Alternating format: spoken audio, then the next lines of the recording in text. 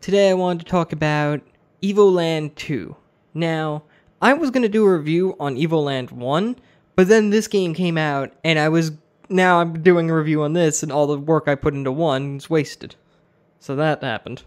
Anyway, I don't have a problem with that, because I am so happy with this new game. It is such an improvement on the first one that I just couldn't help but gush a little.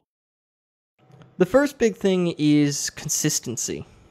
The first Evoland didn't really have any consistency in terms of both gameplay and story. As you progressed further in the story, the game would just switch on you completely out of random, and now you'd have to adjust to this new game type. Sometimes it'd follow the same hack and slash style, but for the most part, something would change and you'd have to adjust with it. In the new one, where this does happen, there is a piece that never changes. You have a consistent level system that constantly has an effect on what part of the game you're in. Now this means that when the game type changes up on you and now suddenly you're fighting Final Fantasy style, you're still doing the damage of whatever level you are. You're still doing the damage of a level 20 character compared to a level 10 character. In the original, you only had a level system during the Final Fantasy turn-based style of fighting.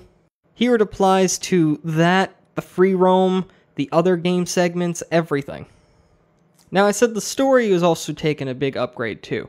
In the original, you were just kind of a hero in the right place in the right time, and you were always just put into a dungeon and told to fight a boss. This game, for the most part, you're still the hero in the right place in the right time, but the story's much deeper. You have characters with a lot more emotions and feelings behind them, connected to things that are actually happening around you. Characters to remember and things that are said to keep track of if you want to figure out what you're doing next in the game. I mean, even within your own party, you have your characters arguing at times over the things that you should and shouldn't be doing. You're even given the option at times to agree yes or no with a person, which will change the dialogue. It doesn't do anything to the story, but it allows you to interface with it a little more. The original just said, you go slay this monster, and that's it.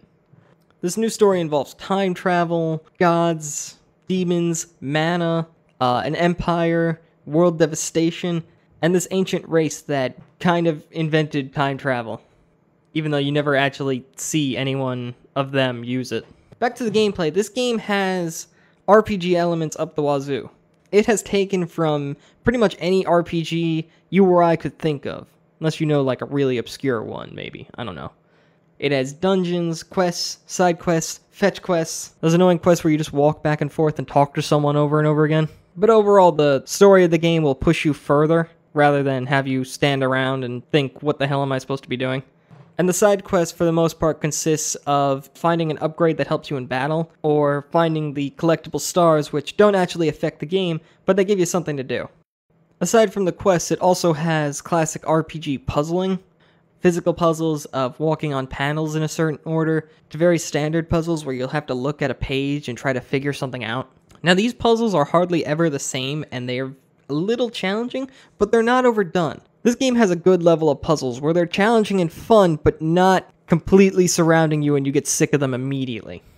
Then there's also the game of cards. Now this is secondary in the game, but it's a lot of fun. It's a mini game within the world.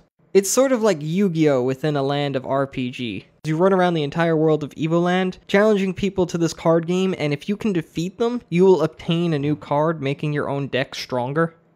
Now, the game itself is pretty basic, but its simplicity makes it much more complicated, because it is very tricky to defeat your opponent when you start out with 3 basic card types, and they have, like, one special card that's super hard to defeat. I'm not saying it's impossible to defeat them, I'm just saying at first it's going to be tricky, and you're going to have to work your way up the ladder fighting more powerful opponents.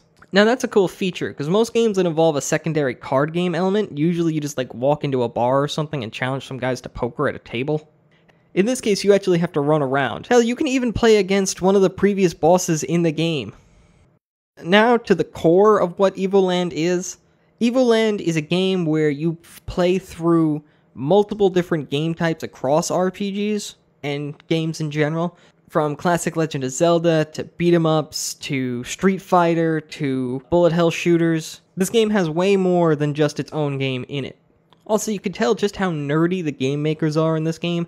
There are tons of references. Absolute, literal tons of references. Everywhere. Like, you can't play this game for more than, like, 20 minutes without seeing at least 4 references to something, whether you think it's a reference or not. All that being said, this game does have a few problems. There will be certain segments of the game that are just absolutely hard as hell to defeat, and you'll have to go at them again and again. I don't want to compare it to Dark Souls because I was playing on the easy difficulty, but I was still having trouble. In particular, vertical segments are absolutely horrific. They are horrible. Because the varying game types are just a small segment of the entire game, they didn't get as much care in terms of control, so it can be a little frustrating trying to get it just right.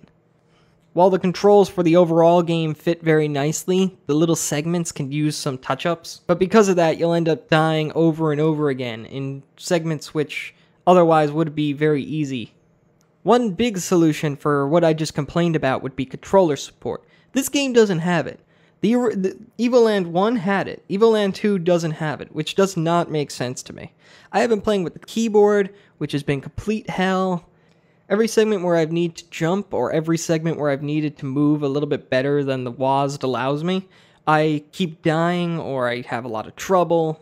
It would really just be solved just by plugging a controller in and being done with it. So now, I ask the question, is Evoland 2 worth it? Yes, actually. I know I just complained about the game being hard in places, but overall the experience is tons of fun. This game feels like a classic RPG that references every other RPG. Whether you say that the game makers were ripping off every other RPG or commend them for learning from every other RPG, they still created a nice product.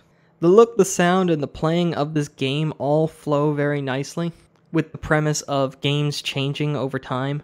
While the game changing up on you here and there is sometimes a hassle, it's something you won't see in many other games, and it's a fun experience. You get Evoland, and then suddenly you're playing Street Fighter, or you're playing a bullet hell shooter, or you're playing Mario, or you're playing Legend of Link. On top of that, you get the game of cards, which is just fun on its own once you get up to that point in the game. And honestly, if you're just generally a nerd and just enjoy nerdy culture, you'll get a huge kick out of this game. I wasn't joking when I said there were tons of references. Seriously, I am bio-shocked at all these references. Dr. Whoever came up with all these Easter eggs as a League of Legend. All these connections and links. Sometimes you'll think it's a reference just because it looks so alien. This game is the bomb, man. And I know earlier I complained about the controller support, but I'm almost certain that's going to be in an update. I mean, the other game had it, I can't see why they would leave it out of this one. So yeah, is Evoland 2 worth it? Yes it is.